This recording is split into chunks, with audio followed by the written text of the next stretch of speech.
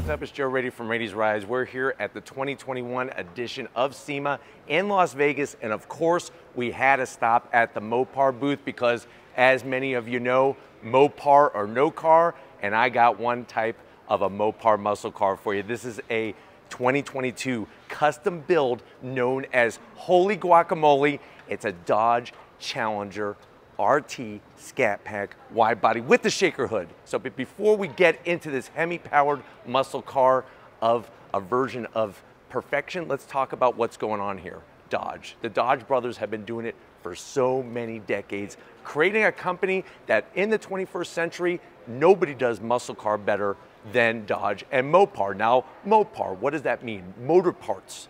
Taken up, shortened down, and now really is that iconic existence within Dodge that you know you're gonna get something extra special, extra performance oriented, but also something with extra style. Now, when it comes to this Dodge Challenger behind me, the folks at Dodge decided to bring out a special color, and it's part of a nationwide competition to create a new color for the Challenger. And one thing that Dodge and the Challenger, especially including the Charger, has been known for are these fantastic colors. Now, the color is affectionately known as rotten avocado, but the actual build is being called Holy Guacamole, because when you see it, that's exactly what happens when you drop your jaw and just see the perfection. Now, when it comes to muscle cars and the other brands, from the likes of the Camaro and the Mustang, I really truly believe that Dodge does muscle car better than nobody else. They are at the top of their A game. So what I want to find out is, should this go into production? Would this be a Challenger with the right mods that you would want to have in your garage, take to the strip, take to the auto shows and cars and coffee events? So let's go ahead, let's dive in and have a little bit of guacamole. Right off the bat, the color. Even though it's called rotten avocado, there's nothing rotten about it. I love this tinge of green, and it seems that greens are making a comeback in the auto industry. Now, starting at the front of the business, going with that wide body, of course, you're gonna have that additional 3 inches of width, and that is really gonna give it that nice, menacing, aggressive muscle car look. With that beautiful paint job all the way around that fender flare, coming into that front splitter. The splitter is so large, you could actually have a couple tacos with some guacamole on it for lunch. Lori's actually gonna have her lunch right here on this splitter. But as we come across the front, love the quad headlight design. You have this nice satin silver finish Challenger 50 badge. So this is technically built on that Challenger 50 anniversary edition, celebrating all those years of Challenger, going all the way back to 1970. Functionality up top, functionality down below. But like I said, with the silver accents, with the flat black, it really mates it perfectly. Now, going up onto the hood, the interesting thing is that with the 50th anniversary, that allowed you to have a wide body with the shaker hood style. But remember, you can go into your Dodge dealership and get a Scat Pack now wide body with that 392 cubic inch Hemi and get the optional shaker hood. This really sets it apart from the rest of the muscle car pretenders. Has that great style and functionality. So remember, air is gonna ram into that center section with the satin silver, looking clean with the rotten avocado paint job. Now, when we come around the bend, I'm really digging what they did with the style of the wheels. So these are Forgeline wheels, and instead of going with like a Krager mag, which was very popular in 1970 to put on your muscle car, this really gives it that classic 1970 style.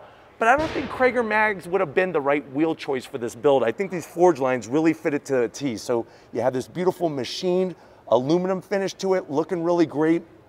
The gloss black accents, of course, you're gonna have those 6-piston Brembo calipers, that over 15-inch rotor, slotted and ventilated, and it's a 2-piece rotor, and you have adaptive dampers all 4 corners, plus you have this beautiful 20-inch wheel. And I think another thing that sets it off, besides the Mopar lowering springs, are gonna be the raised white letters. Such a classic look on this new age custom build of a muscle car.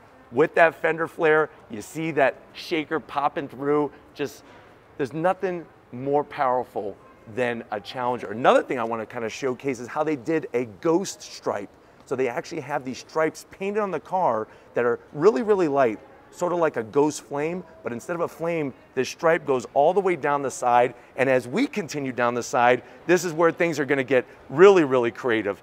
With obviously your color match mirror caps. On the inside, they really brought a retro old school feel to Holy Guacamole with the way that they did the interior. And we're gonna show more of that in a second when we open up the doors, but we're gonna keep working our way towards the rear. Now, when we get to the rear, obviously you're gonna have that wider tire, get the power to ground. We're talking about 305s, all four corners, that beautiful Forgeline wheel, nice design. Is this the wheel that you would want on your Challenger? I'm gonna say, heck yes, especially, like I said, with the Brembo brakes, nice size rotors. Look at the way they did the 50th badge here.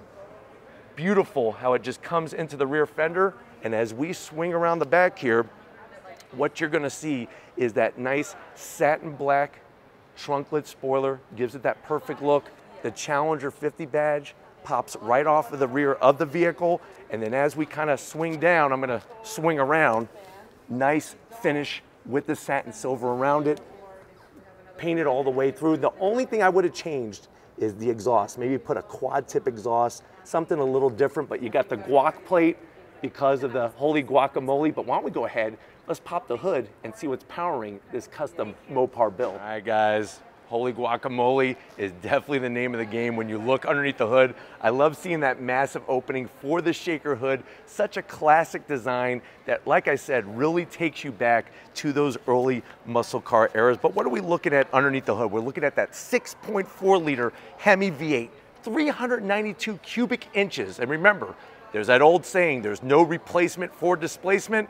I know Hellcat owners would argue that, but definitely nice linear torque delivery. You'll notice that this one has a Mopar cold air intake, that nice bright Mopar blue cone-shaped performance filter, gonna get us a little bit of extra power, a little extra performance. And then I also love the bright orange additions underneath that hood, that Hemi orange color. So much history with that name. Obviously, so much history with the horsepower of this vehicle. Now, the great news about the Scat Pack that I've always liked is that with this 392, you could get a 6-speed manual or the Torque Flight 8-speed automatic.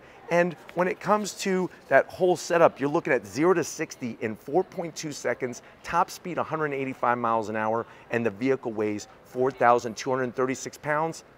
The great news at the end of the day is you're looking at 485 horsepower, 475 pound-feet of torque, and just that shaker hood, like I said, looks so menacing. But why don't we go ahead? We talked about the outside, we talked about the guacamole underneath this hood. Let's get to the interior and see what special things are happening for this SEMA build. All right, guys, I hope you're ready for a little fiesta, actually a big fiesta, because Holy Guacamole is absolutely stunning, not only on the exterior, but definitely get your tacos and burritos because there's a party on the interior. Now, the great news is these are ideas that Dodge is kind of bouncing around in their head, but let me know what you think. Should they build, would you want to buy a vehicle like this that has these changes? But why don't we see what you're getting if they did do this to the door panels. You'll notice you get the nice soft black material. We have that plaid, green and yellow. Talk about a fiesta,